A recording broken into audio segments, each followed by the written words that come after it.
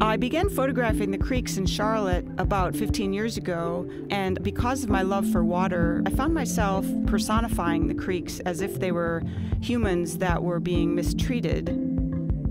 But then I will see places along the creeks that give me hope. It reminds me that there's a resilience out there. Keeping Watch was born out of a collaboration with 3 different women. It quickly then became a 3-year initiative dedicated to sustainability in Charlotte with a very local focus. This year we're creating a hydrological awareness. A lot of my work is about introducing people to how watersheds work or how rain works. Before people lived on the land, the rain went into the soil.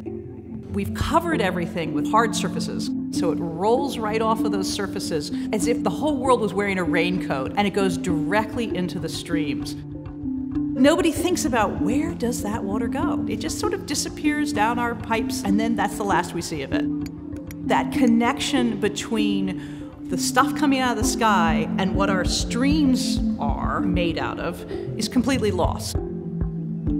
My overarching concern as an artist is really interconnectedness.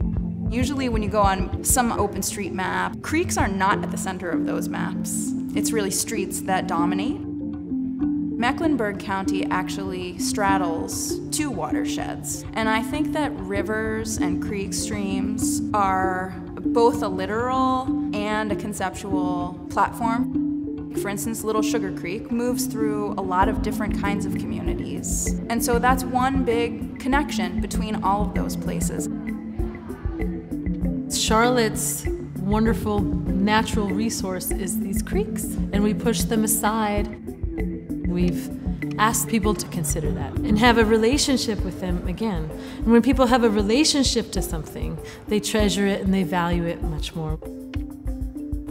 There is a number of different churches, different denominations, different religious leaders who are looking at different way of thinking about our role in the world, how we look and how we use environment. The whole environmental discourse is mostly provided by science. There are people who respond to them and they are engaging in this conversation, but a lot of people may be much more responsive to the emotional arguments. Religion and faith, morality or certain ethics might be the way for them to look at those issues in a different way. If this is God's given phenomena we are dealing with, shall we take care of it and shall we respect it?